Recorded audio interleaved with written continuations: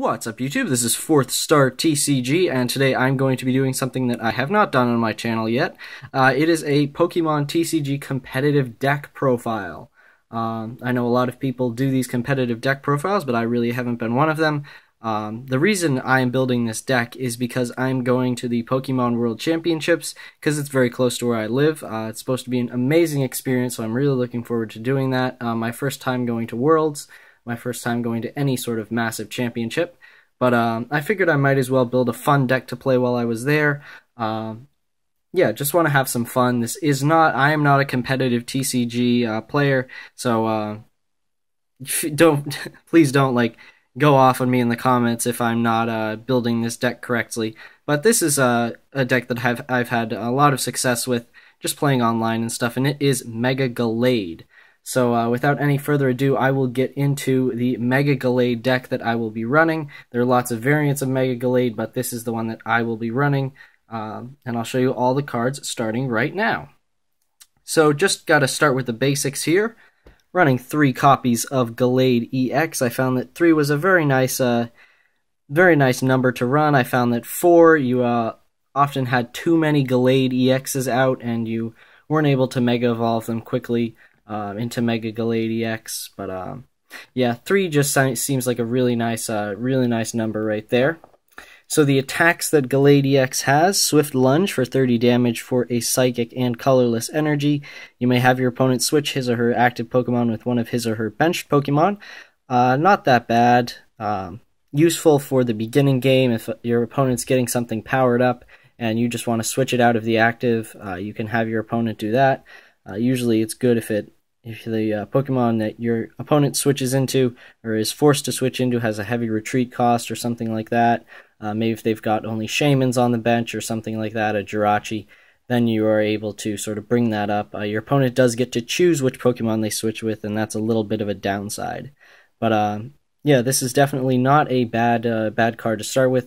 170 HP, 2 retreat, and weakness to Psychic, which isn't really that beneficial. Mewtwo EX still running around, and Mewtwo EX is a big counter to this deck and really makes it impossible for this deck to run unless you can Lysander up the Mewtwo and knock it out really quickly. So 3 copies of Gallade-EX, 2 of them being the full art version, which I'm very happy with. I think the full arts of Gallade and Mega Gallade look really nice. Next up, to go with those 3 copies of Gallade-EX, I have 3 copies of Mega Gallade-EX. 220 HP on Mega Gallade-EX, and the attack, Unwavering Blade. Let's wait for the camera to focus in there. Does 110 damage, which is a really nice number. It is just enough to knock out Shaymins, Jirachis, and any other of those support Pokemon in one hit, and is good enough to 2-hit KO a lot of Mega Pokemon like Mega Manectric EX, which has 220 HP. You will be struggling to knock out the big Megas like Primal Groudon and stuff like that in 2 hits, but usually you can add some supplemental damage. So, Unwavering Blade for 2 Psychic and a Colorless Energy, 110 damage and 30 damage to each of your opponent's benched Pokemon that have any damage counters on them. So, there are a lot of things that you can do to spread damage out in this metagame. There's Fortress, which puts a damage counter on each of your opponent's Pokemon once you Mega Evolve. There is Dusknoir, which you can use to move around damage counters. And there's the Bats, Zubat, Golbat, and Crobat, which I will be running in this deck. So this is I think it's a very good card. The ability to spread damage out to the bench and really just sort of soften up a lot of Pokemon so they can get knocked out by that 110 damage hit once they finally come active. So we got 3 copies of Mega Gallade-EX. And next up, I will be running the Bats in this deck.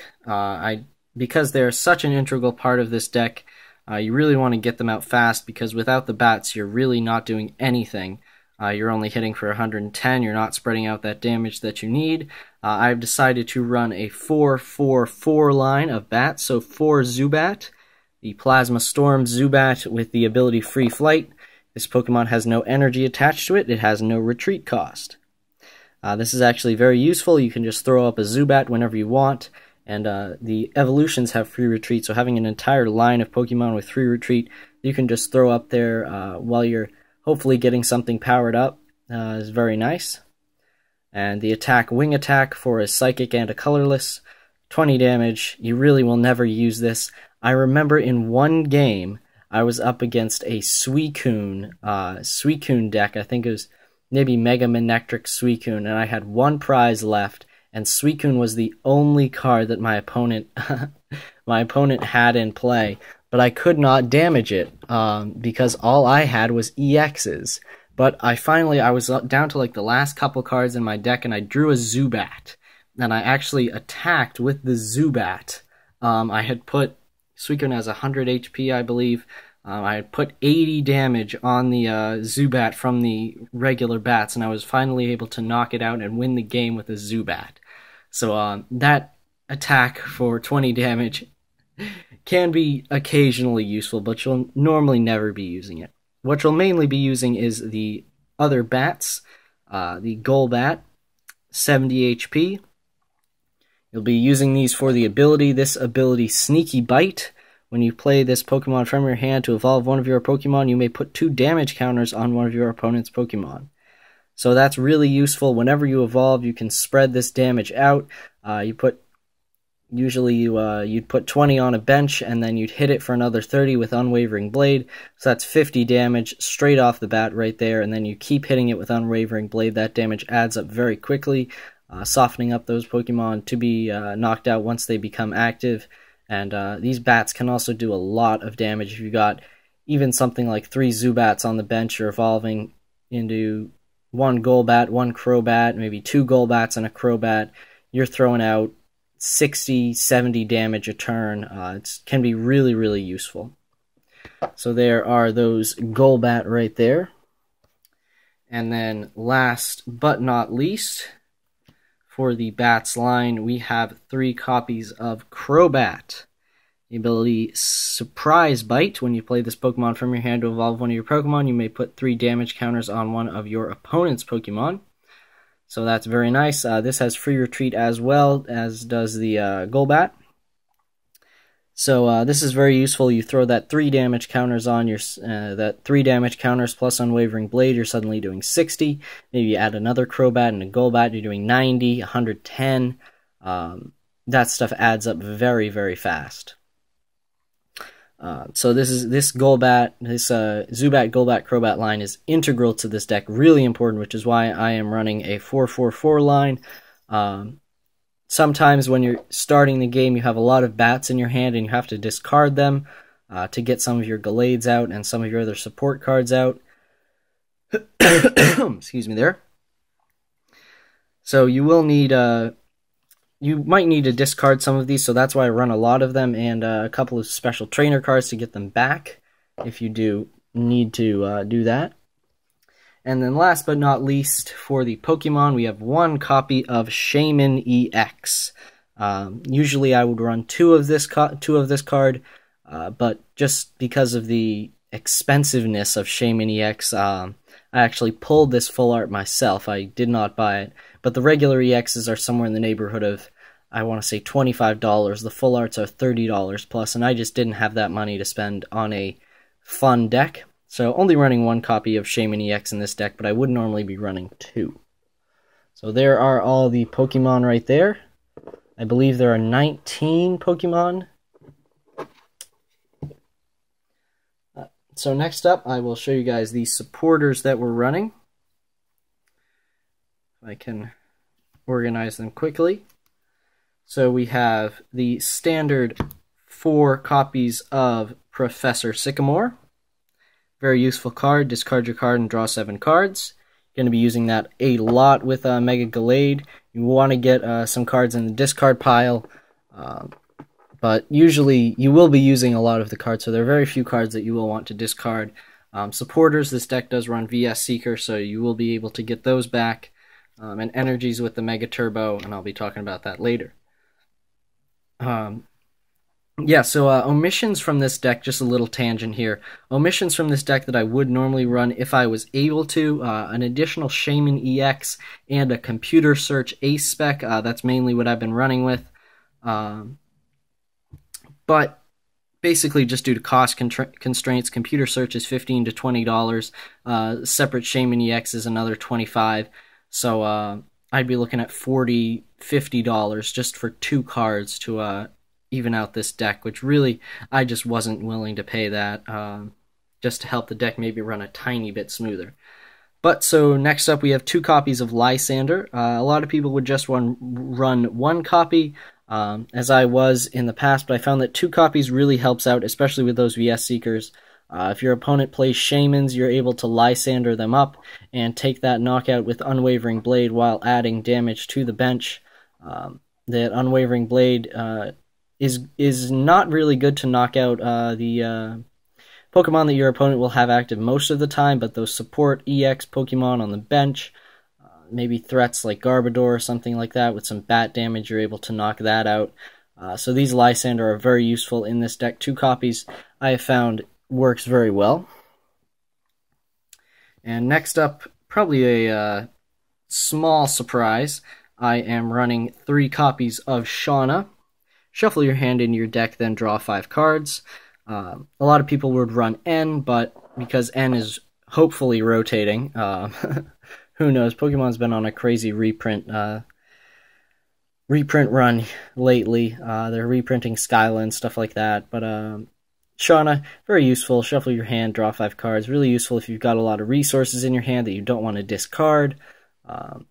Also, if you're running against a mill deck, Wailord, something like that, Shauna, very useful. You just shuffle your hand in your deck, you don't have to discard anything, and you get 5 nice cards. Next up, in addition to the 3 Shauna, just to get a 4th sort of shuffle and draw supporter, I'm running 1 copy of Professor Birch's Observation. Shuffle your hand into your deck and flip a coin. If heads, draw 7 cards. If tails, draw 4 cards. So, little bit higher risk reward there with the Professor Birch's Observations. Sometimes it can be useful if you've got a lot of cards in your hand. Same as the Sycamore and Shauna. Got a lot of cards in your hand. You really don't want to discard them. And you want to take a chance on that instead of just playing the safe Shauna. Or maybe you really need a resource and you think 7 cards will get that for you faster. And last supporter, I'm running 1 copy of Xerosic. Choose a Pokemon tool or special energy card attached to a Pokemon play, yours or your opponent's, and discard it. It's very useful if your Gallades get head-ringered early on. Gallade really requiring that very low energy cost. Usually you can get it down to 2 Psychic with the Dimension Valley, which I'll be talking about very shortly. So that 2 Psychic, really important. You don't want to throw 3 onto Mega Gallade. So this is Xerosic really working well for you if your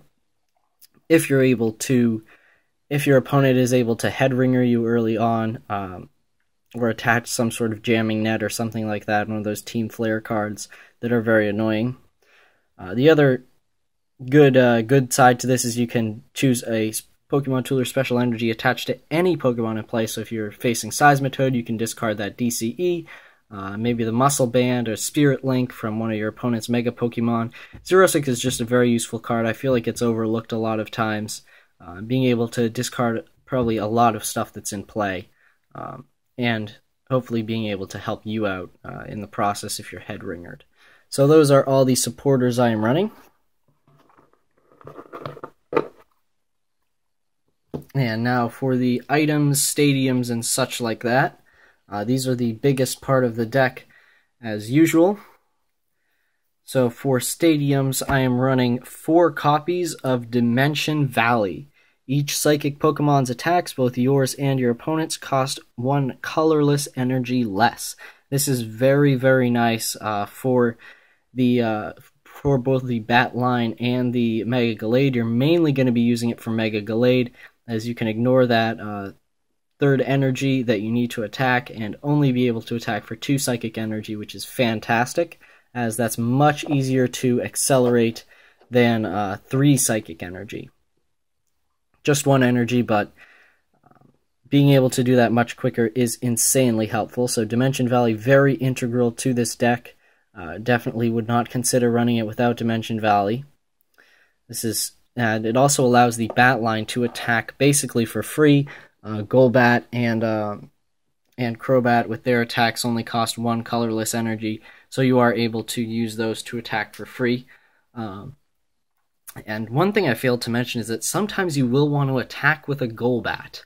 And the reason is that that move, Swoop Across, does 10 damage to every Pokemon in play on your opponent's side. So all of those bench Pokemon, you're getting those damage counters on them right away on one fell swoop. Sort of what Fortress does, but you don't have to evolve, and it's not Lysander bait. Fortress has a very high retreat cost, that's why I'm not running it. But now into a couple of cards that will really help Mega Gallade. All of these item cards are really about helping Mega Gallade go very quickly and get set up fast. So we're running 3 copies of Mega Turbo. Attach a basic energy card from your discard pile to one of your Mega Evolution Pokemon. Incredibly useful with Mega Gallade. You can actually attack turn 2 if everything goes fantastic. You get that Gallade out turn 1. You are able to hopefully Mega Evolve turn 2 and either attach a second Psychic and Dimension Valley, or Mega Turbo for that second Psychic if you can't find it. Mega Turbo also very useful for powering up bench copies of Mega Gallade-EX. If you need to attach to your active, if your energy gets discarded, if you have a special energy on there and that gets discarded by an enhanced hammer, or your regular energy gets discarded by a crushing hammer, these Mega Turbos really useful to get them back without having to use up your energy attachment for the turn. I did try running 4 Mega Turbo at one time, but I found that 3 just worked much better. Normally you don't have to attach more than 3 energy cards from your discard pile. And I found that with 4 you'd usually have a lot of them in your hand that you wouldn't really know what to do with, and you'd end up discarding them in one way or another with no way to get them back in this deck. As Lysander's trump card has been banned, which does really stink. This deck would benefit greatly from Lysander's trump card. As now just some staples here. 3 Ultra Ball. Discard 2 cards from your hand, search your deck for a Pokemon, reveal it, and put it into your hand. Very useful, and just a staple of any deck there. 3 Ultra Ball. And usually in Bats decks you run Repeat Ball or Level Ball. Not Level Ball, that's only coming out in Ancient Origins. Repeat Ball, something like that, where you can grab something without having to discard. But in this deck I decided to run Ultra Ball, as usually you'll want to get a couple of energy cards into the discard pile to be able to be Mega Turboed later on. So more staples here. When you're running a Mega deck, you always want to run the Spirit Links if available. So 3 copies of Gallade Spirit Link. Your turn does not end if the Pokemon on this card is attached to becomes Mega Gallade-EX. Very useful, and just very straightforward there. 3 copies of that for 3 copies of Gallade-EX. And again, more staples. Any Bats deck, you do want to run Super Scoop Up, so running 3 copies of those. This also works well with Shaman. You can get that back into your hand and use the setup ability. Sometimes you might want to use it on a Mega Gallade if it's got a lot of damage on it, because it's usually not that hard to accelerate back up. And even more staples here. 2 VS Seeker. Put a supporter card from your discard pile into your hand. These are the Platinum Supreme Victors copy of VS Seeker, as I actually opened up a bunch of packs from Platinum Supreme Victors and was actually able to get some VS Seeker from there. But now just a couple of one-of trainer cards here.